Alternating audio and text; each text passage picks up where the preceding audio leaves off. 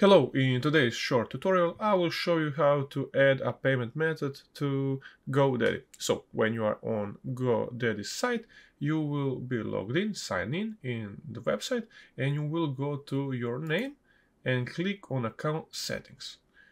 When you click on account settings, it will open all your account information on your profile. This will be blurred out for me, but you will go to account settings tab and you will click the arrow down. And you then will choose payment methods. In payment methods, there will be all your cards that you have been registered when you buy your domains. Mine will be blurred out, and you can of course add a payment method. You can click that, and you can click all your billing information up here. It will be blurred, but you can add any other card that you want. You can add your Visa, your Amex, your MasterCard, and you can of course add your PayPal. And when you add it, it will show up and pop up like the first card that you have in it.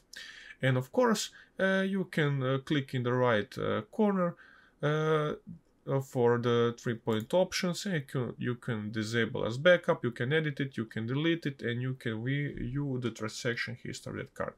So guys, I hope you enjoyed this quick tutorial. If you have some other questions, you can ask in the comments, and please leave a like and subscribe, and see you in the next one. Bye.